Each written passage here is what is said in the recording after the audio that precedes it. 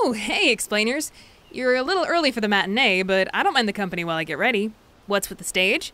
Well, I guess I'm just trying to relive some fond memories from high school theater. Specifically, the one time I got a lead part in a musical and how the final show night was almost ruined because of a prank. Gotta be upfront with this one, there's some major high school, borderline adult hijinks happening in this story.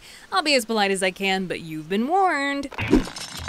Some of you may recall I did this little song a few months ago, but maybe not all of you know it's actually a cover song from a comedic opera called The Pirates of Penzance. Technically an operetta, don't want the music nerds coming for my head. Well, this was a show that we did in high school theater. My junior year rolled around, I was still beaten down by my mean old demon lady theater teacher named Medusa, and was dreaming of the day that I could one day be a Broadway star. Just so happens, Medusa and my super cool choir director got together and said, "You bring the singing kids, I'll bring the acting kids, and we'll do a musical." Oh joy! The chance to sing my little heart out in frilly costumes! Naturally, I was thrilled. But do you want to know what made this the best thing ever to happen in my entire life? Medusa wasn't in charge. They got a local college professor to direct the show, which meant she had no say in casting. The monster has been chained.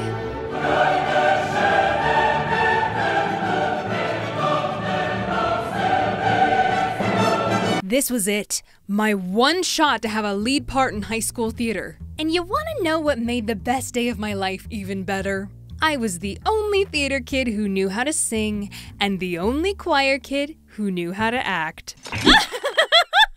Oh, you prissy little prima donnas are in my neck of the woods now. She's starting to scare me. There were only 2 lead roles for girls in this show. The young, beautiful, graceful soprano playing the love interest, and the 47-year-old pirate maid who's made fun of the whole show for being old and undesirable. Guess which one I was better suited for? Oh, you underestimate my need for attention and validation. I'll take it. So yeah, I auditioned and I got the part of Ruth, the piratical maid of all work. But oh, Medusa's theater club favorites were not happy, because most of them did not get parts. Kinda helps to know how to sing when you're doing a musical, huh? So many theater club kids who picked on me and ostracized me were so mad. Especially because it meant most of the acting kids had to be techies for the show. Build the set, make the costumes, run the lights, etc. Stuff that they were not used to doing. This work is beneath me! Well, these bitter theater club kids decided that they were going to get their revenge on closing night, planning a series of pranks to play on the actors in the middle of the show. They played a few smaller pranks on other actors, but clearly the biggest ones were reserved for the main characters. On the final night, everything was running smoothly for me during the first act, but that all changed at intermission when I was getting ready for the second act. Before I go any further, you kinda have to know a few things to understand the prank. Before the curtain opened, the guy playing the Pirate King and I both had to get behind this one big set piece on stage and stay there for the first 15 minutes of the second act, completely hidden from view and waiting for our big entrance. When the time came, we popped up, confronted the main character Frederick with a funny little song, plopped our butts down center stage when the song was over, and continued the plot showing Frederick a document that says he's contractually obligated to be a pirate against his will because of a hilarious loophole. Ah, old-timey comedy. They really knew how to party back then. Also, important info, the guy playing the Pirate King was a theater kid who had a decent enough singing voice to land a lead part. We'll call him Ben. We like Ben. He was a cool dude that never picked on me. He also had like a Kratos voice, super deep. Made an awesome Pirate King. Alright, you got all that? Good. Back to closing night. I got changed into my next costume and was casually awaiting for the moment I needed to get into place for the second act. But apparently, one of those actor kids turned techie named Robbie had a sudden crisis of conscience and approached me trying to appear inconspicuous. He leaned over really close and whispered in my ear. "Becca, I have to warn you. When the second act starts, you're gonna hear me whisper to Ben from the wings. Whatever you do, don't look." Why? "I can't tell you." "If you don't tell me, I'm gonna look." Okay. When Ben looks, the pants are going to drop and the moon will be full. Of course, a good old-fashioned mooning.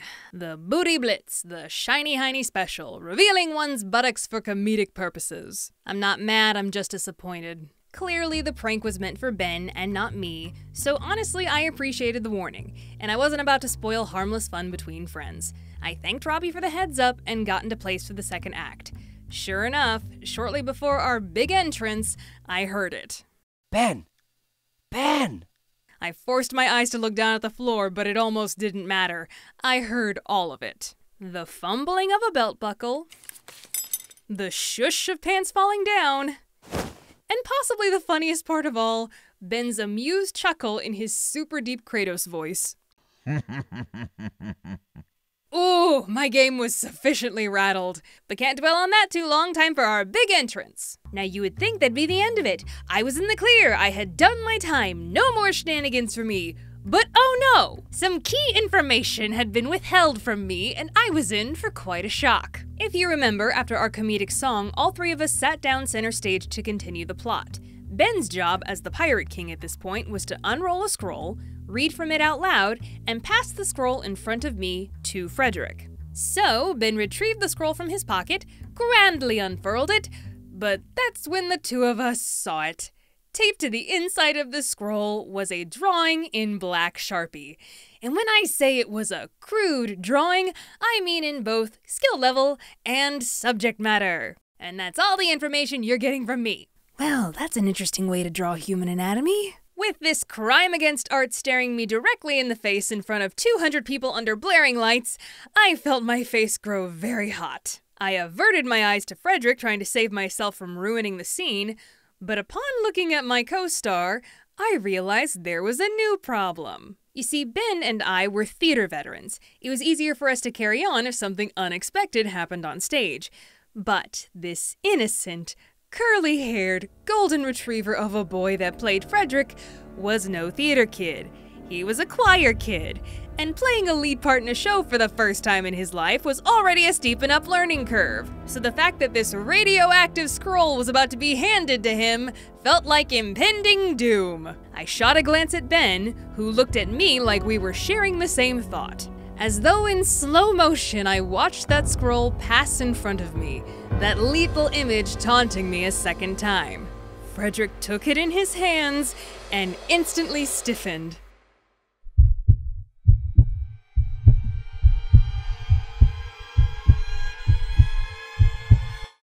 Alas! You don't mean to say you're going to hold me to this completely normal contract? Phew. I gotta give him credit. He was the goodest boy for making it through that. Once the scroll was no longer needed, we yeeted that thing back into the wings and carried on with the show. And thankfully, the rest of the night went off without any more pranks. But oh boy, when the curtain fell and the show was finally over...